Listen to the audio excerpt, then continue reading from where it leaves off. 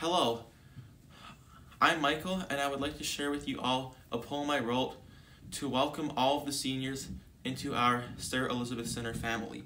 I have entitled it Elder's Light. I hope you enjoy it.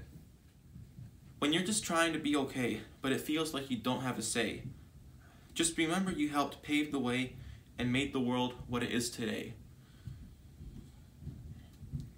Whenever the clouds get too gray and the good times just seem so far away, remember the friends over the many years who have stayed and with their wisdom helped show the way. You've built the world on your shoulders. You've removed obstacles and boulders. To see the twinkle in your eyes, the kind wisdom that helps us fly. You are the guiding light that helps us take flight into the night.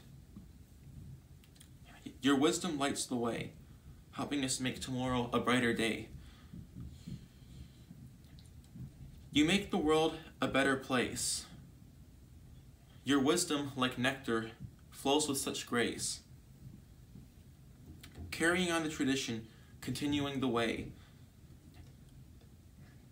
The ancestral torch lighting the way, venturing bravely forth, illuminating the night, continuing forth the eternal elder's light.